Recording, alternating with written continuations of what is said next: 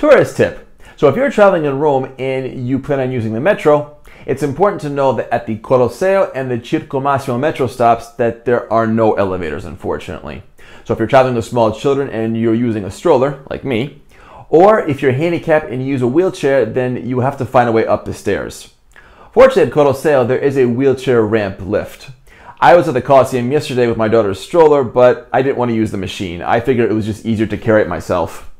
One last thing, if you are at the Circo Massimo metro stop and you want to change directions, then you need to leave the station, cross the street, and go down to the other side.